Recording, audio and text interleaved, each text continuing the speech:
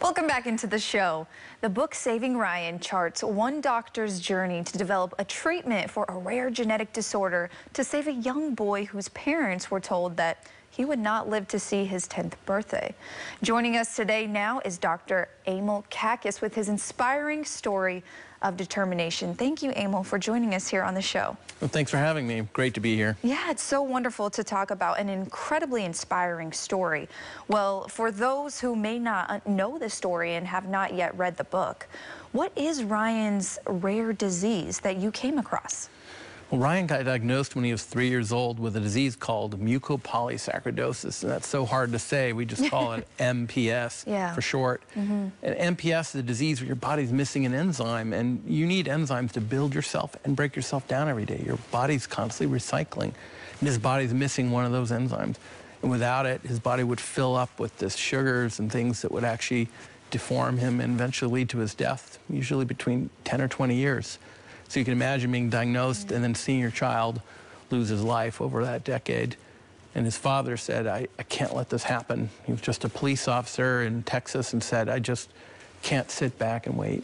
Wow, that is, I can only imagine what his parents and so many other parents are probably going through during that time. When he first came to you, why did they choose to come to you? What was it about your practice and your knowledge that made them so comfortable?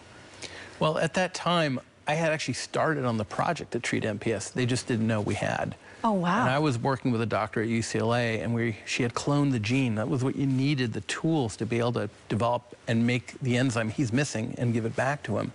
And so I was working on this project, but I was kind of running out of money. There was not a lot of interest because there's too few kids. A couple hundred kids in the United States have this, so no one was really interested in funding it. But we had a solution, so we were working on it, and he was searching for that solution, and he was able to find out that we were working on one, and he found us and said, and we met, and that was that picture in the library that you showed earlier, where he said, look, we're going to raise everything we can to help you bring this treatment to Ryan and save Ryan's life. Wow. So this was a 30-year journey, correct, to be able to save Ryan and to be able to get him to where he's at today. What went into that journey? That's a long time. It's a long journey. It's not only my journey, but it's Dr. Neufeld, who I worked with, started the science in the late 60s, right? And that's when she began looking at this disease and figuring it out. And it took many years to figure out what was really wrong and how do you fix it. And then she had to clone the gene. And so I began working with her, and then it took it to the next level. So I was kind of the last scientist in a big, long scientific relay race to get from the beginnings to something. And Ryan's story began in parallel there, and they happened to find us, and that was the amazing thing, that they did find us, and that the science was finally ready, and there was this shot to save his life, and Mark Dent put everything he had, put all the money they could get into helping us get there. So this story has a happy ending, unlike some stories out there. But you have a book. You have a book called Saving Ryan. We do. Saving Ryan. I've written up the story because I think it's a very inspiring story. Across this country, there are hundreds of kids that get diagnosed with a rare genetic disease and others that are dying and without any treatments.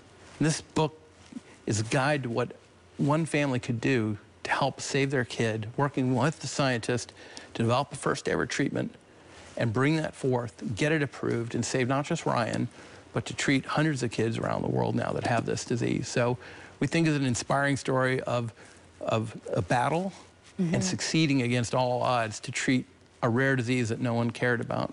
Wow, and to think too, it's so harsh, this world that we live in, to think that there are many children out there who suffer from these diseases that, you know, people may, unfortunately, you just said it, that people might not have a care for, you know? So what was the purpose and intent for you writing Saving Ryan? Besides to be inspirational, what was the purpose and drive behind that?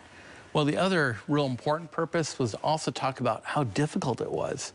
And maybe we can do some things differently as a country on how we approach the development of treatments. We have a lot of good science that we're not using.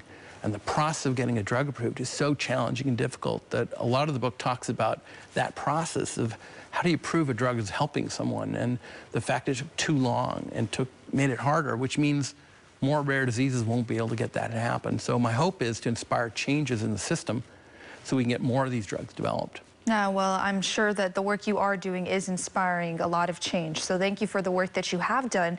Now, what is one thing you hope readers take away from your book?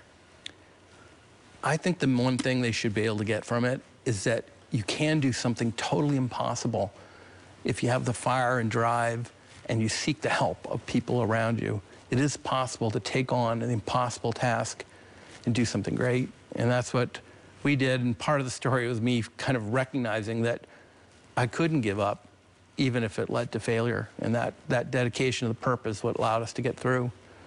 I want to add one other thing. This is kind of a Bay Area story, too, since we're live at the Bay. Yeah. This product is actually made in Marin County right now. Oh, amazing. And a lot of the people that work on developing it were actually here at BioMarin in the Marin County area. So it is a Bay Area story. A lot of Bay Area people involved in creating this product and making it available for hundreds of kids around the world. Wonderful. Well, thank you so much for the work that you're doing to change so many lives and for joining us, Emil, on the show. We appreciate your time. Thanks for having all of you. For more information